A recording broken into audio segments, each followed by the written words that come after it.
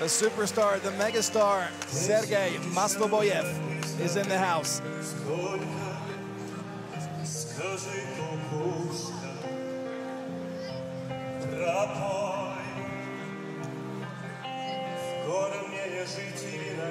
So, a Lithuanian folk song plays out. And it's sang live.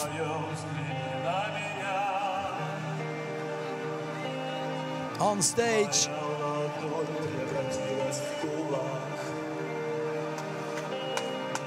Well, there's some ring entrances. Some are emphatically, radically crazy. Some are very quiet. Some come out singing, dancing, and then sometimes you get folk singing like you have here tonight. But this is the quiet before the storm.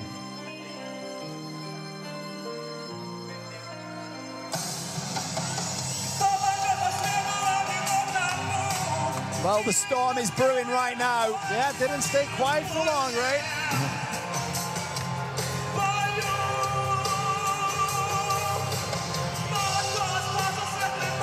Maslobojev, a man nicknamed Kuvalda. Well, I'm just noticing something on his T-shirt. He's got "Rest in Peace." There must be some family or friend who's pictured across, emblazoned across his chest on his T-shirt with a sign of respect. And he's just done the sign of the cross, looked up and said, "This is for you." And you know what? When a fighter brings that, that's a bit of extra into the ring. You're fighting for a cause. Not just fighting for yourself, for your family, for your friends, for your team, for your instructor, but you're fighting for a reason. Well, this is one of my favorite fighters. Maslobojev, 6'2½", 29 years old, 30 wins, 4 losses, 16 knockouts for the monster. KOK super fight, fighting for the blue corner. 26 years old, official height 190 centimeters, official weight 95 kilograms. His professional record, 20 wins, 10 by knockouts, 8 losses. Dutch champion, participant and winner of international fighting tournaments. Fighter representing fighting team Jamal, Holland, Thomas Bridgewater. Fighting for the red corner, 29 years old, official height 189 centimeters, official weight 92 kilograms. His professional record, 30 wins, 16 by knockouts, 4 losses. Lithuanian Muay Thai and K1 champion, European K1 champion, World Kickboxing champion, KOK Euro Grand Prix heavyweight champion and KOK World champion. Nickname Kuvalda, Sparta Gym, Lithuania, Sergej.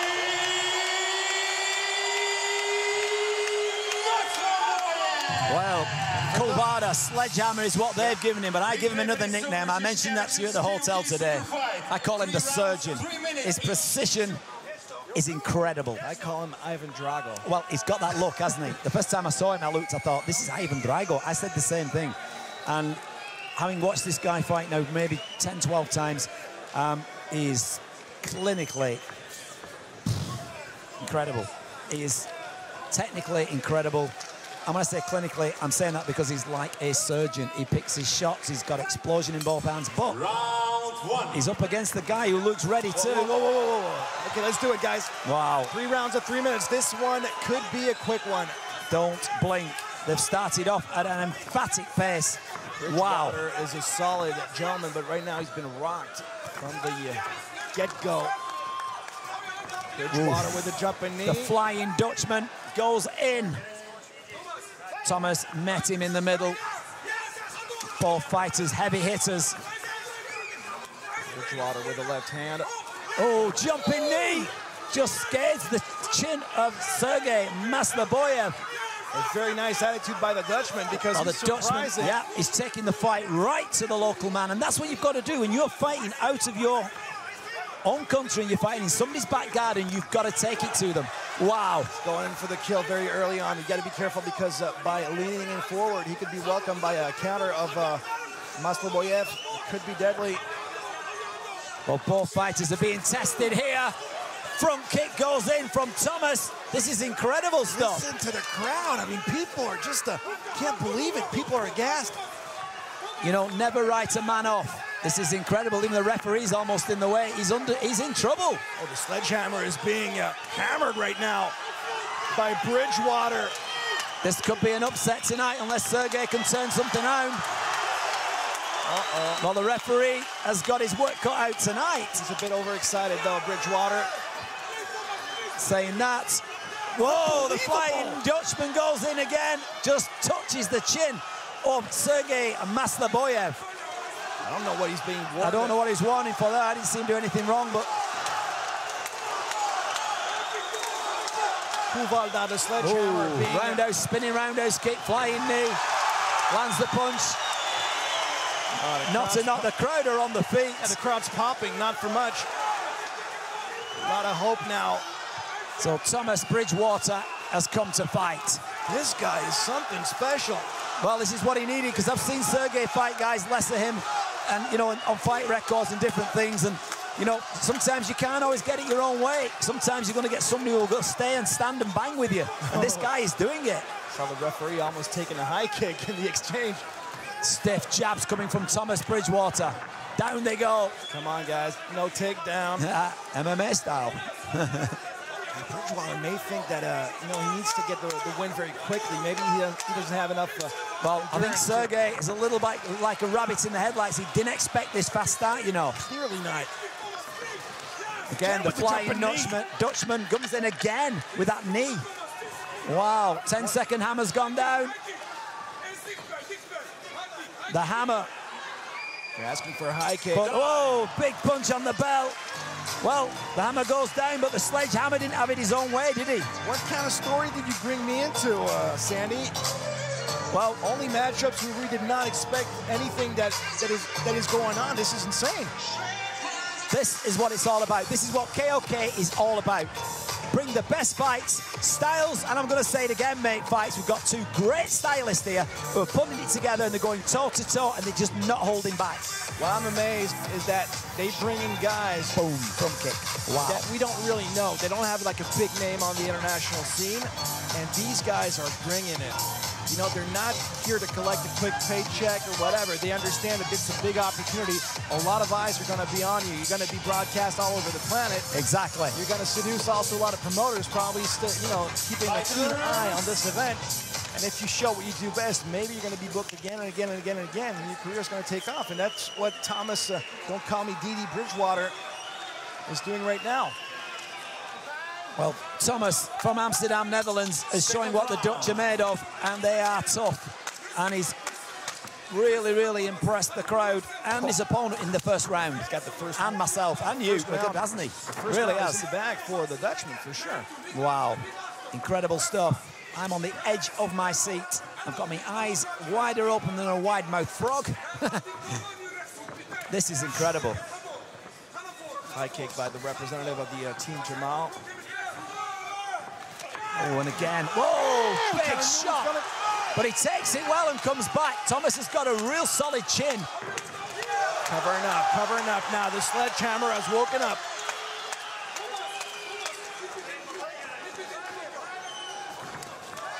Thomas needs to get his hands up, because when the surgeon goes to work, he's accurate, like I said. Right above us here. And again, the referee doing a great job, because the top rope is still loose. Thomas is suffering. Bridgewater now. Big shot right above our commentary seats here. Thomas a little bit lost his flow, lost his rhythm. He's been using that jumping knee a lot, so maybe if Sergej Maslobojev kind of sees it coming, what left is there going to be for Bridgewater? In the clinch, separate these two beasts. So 1.5 minutes gone, 1.5 left in round 2. This makes a great end of the night fight. 3-punch combo. Yeah. This is the problem with the fourth rope. You can see that Bridgewater is suffering. You saw him wince? Yeah, leaning back over the rope. Like I said, these ropes are dangerous. Oh, big low kick from Thomas into Sergej's leg. Great reaction by the Dutch. Body this is shot. The body snatcher goes to work, wrestles his man down. Bit of fatigue is setting in now with Thomas. This is the third takedown we've had in the same bout. Oh, big shots again. The fly. Oh my God! Jumping Takes knee. a big knee to the face. I said the Flying Dutchman with that knee is dangerous. He was looking for it. Didn't expect that. Wow. Everyone is on the feet, stunned. Stunned. Stunned is the word. And there's still 30 seconds remaining. Thomas Bridgewater did something tremendous. Less than 30 seconds away from the end of round 2. He's going in for the kill. But unfortunately, when you do that, you open yourself up to it. He nearly took the referee out. Wow, he's going for it. Be careful, be careful. Sergej stepping back out of range, which is good. We've seen that story many times before. Pushes him off with a front kick. The referee breaks them. Closing seconds. This is insane. Wow, I didn't hear the 10-second hammer there. The referee, I don't know, the timekeeper just rang that bell a little early. But you know what? Round 2 was clearly dominated by Sergej Maslobojev. He was the one in the lead. He was leaps and bounds in front of Thomas Bridgewater. And this man, the Flying Dutchman, as you said, finally got in that jumping knee. And that was really the difference maker. That's 2 rounds to 0, clearly. So a 10-8 round. Boom! There you go. Big knee. It could have been, and again, it shows these two have got chins. Oh, look at that angle there. Wow. What at that moment was going through the mind of Sergej Maslobojev? Well, I'll tell you what was going through the mind was the chin as it came up and landed cleanly. A lesser fighter would not have got up. Wow. We were not expecting this at all. The magic continues. This time, we have 1 round left. 3 minutes to go. The last 3 minutes of the night of this KOK 45. So this is unbelievable. Look at this. 8,000 people in attendance plus. Final round. All shouting Kuvalda, which is sledgehammer. Now, as the sledgehammer recovered in that 1 minute. 60 seconds. It's a very short time. Well, Thomas Bridgewater has brought everything from Holland and met this man in his hometown, the local hero, the surgeon as I call him, or as the sledgehammer as he's known to his fight fans. This is incredible. Though he's been knocked down in round 2. Oh, now he's afraid of that jumping knee. Go. He slipped. Unfortunately, Bridgewater slipped on that low kick attempt. 2, 3 big punches. And we saw the uppercut land also. And smart move from Thomas. He grabs him, nullifies, stops the onslaught. The referee breaks them. He's going to need a knockdown for sure if he wants to take this one maybe in the he looks pretty clear. His eyes look clear to me, Sergej. He's a man on a mission at the moment. Whoa. Hey, pulling on his hair now. That's not cool. But so too is Thomas Bridgewater. Oh, nice knee from Sergej. Again. Aiming for the solar plexus. Oh, and he flies in with his own knee. Thomas sidesteps neatly. We got some bad news. We're 1 minute 25 away from the end of round 3. We got a low blow also on the exchange, complaining maybe about a cup problem. A bit of a timeout. I don't know if it's broken or something, or is it moved? Or... It said he got a low blow to the knee, but I didn't see that. But from our angle, it's difficult to see. What's going on? So the time's back on. But the time, they did not stop it. Well, they didn't stop it on the clock here, but where they stopped it on the side there is another story. I don't know if that's in unison with the digital display we have there. And again, the jumping knee. Yeah. It's the story of the match. It certainly is. Oh. You know, this could be one of those fights that could go an extra round. Oof, big shots. Both fighters hammering those fists and feet.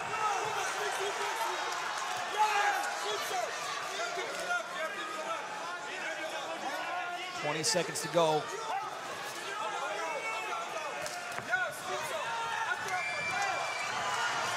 So Sergej surges forwards, but has and can he do enough in this round to pull back round 2, which is a 10-8? Well, he certainly has stepped up in this last minute, but is it too little, too late? Big shin goes across the body, jumping front kick. Getting angry now, Sergej Maslobojev. Well, there we go. Seconds. Listen, Sandy, you said it was a 10-8 in the second round. It could be a 9-9 because, you know, I mean, he knocked him down. Well, or 9-8, sorry, 9-8, because he was still dominating. He was still dominating for like 2 minutes and 59 seconds of the round. No. In the second round? Yeah. No, I don't agree. No, it was a clear 10-8 round. Because he had moments in there still, because he was attempting the flying knee, they had a good exchanges. No. I'm going to go first round 10-9 to red, second round 10-8 to blue. No, the first round was not to red. No, I don't agree with that. You don't think that Sergej won the first? The first round was very surprising. You think, all right, so, sorry. A 10-9 to blue, sorry, and a 10. Yeah, you could go. I see what you mean. You could give him, because he was doing better in round 2, Sergej. But if they give it a 10-8, then he's lost. But he could have won the last round to come back in another round. This is Lithuania. Yeah, what did I say? Lithuania. What did I say? Now, the corners are saying different. They're going, what the hell? Yeah, because to me, 10-9 to red first round. You say that he did really well, Sergej, so let's even go, let's be nice, like you said, 9-8 or 10-9. You could give him that point back because of how much work Sergej did. That's 2 rounds he's down. If he won the third round, he hasn't won. I'm telling you, if this same bout happened in a different country, maybe we wouldn't get the 4th round. I am saying nothing, my lips are sealed. I told you. All I'll say is, though, doesn't it make it great, though, going an extra round?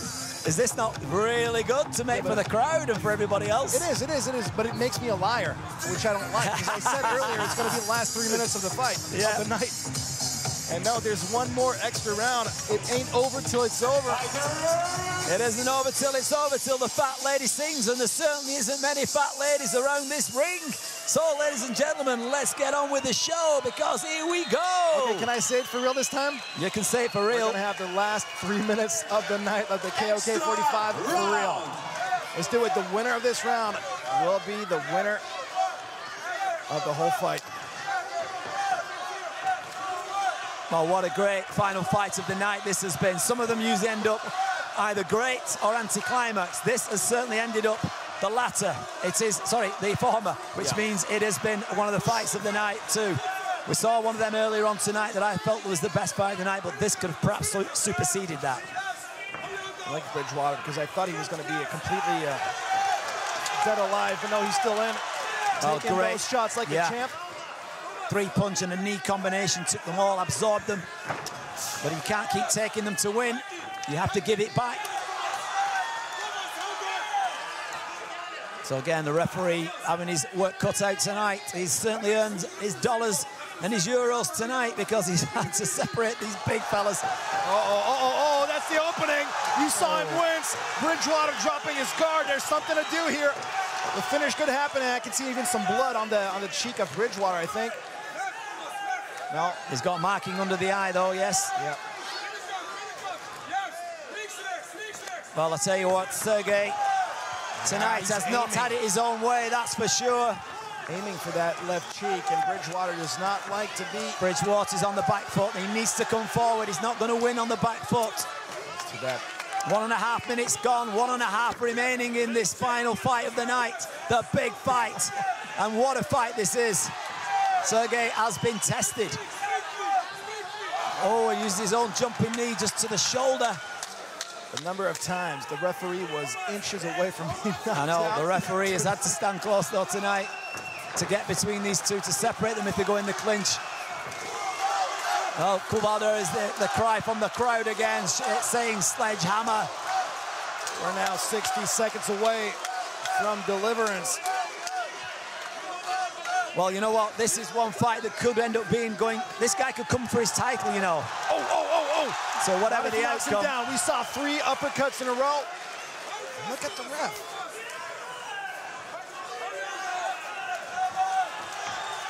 40 seconds to go. Kuvalda still moving forward again with the uppercut.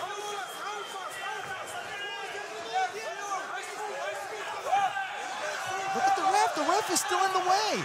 I've never seen a ref being so close to the action.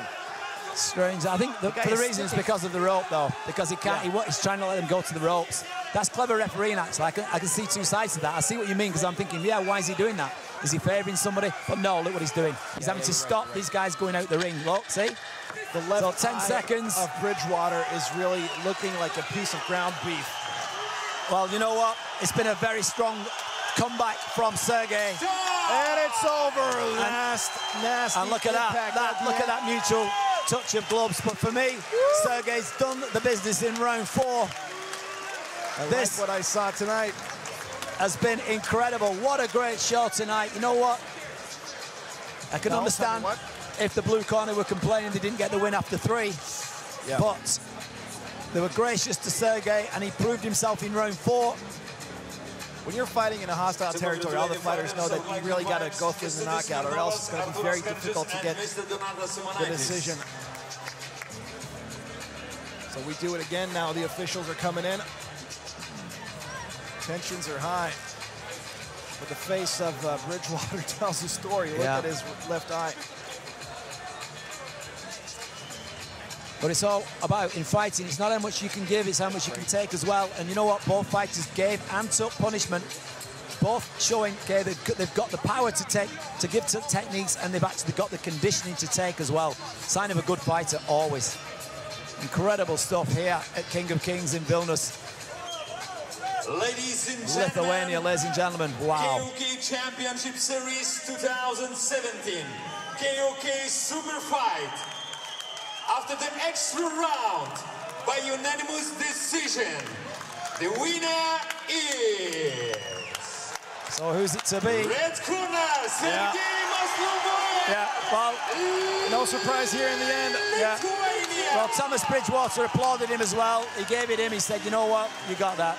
But to me, that would be worthy of a rematch, worthy of a title fight, because Sergej's the champion. Sandy, when I said earlier that it's an opportunity for the guys to really explode on the international scene, I mean, now you will know who Bridgewater is. Oh, unbelievable. You know he's got a ton of heart, and I want to see him again and again and again and again. It's as simple as that. So, to summarize the show tonight, what a great fight night. Great matches.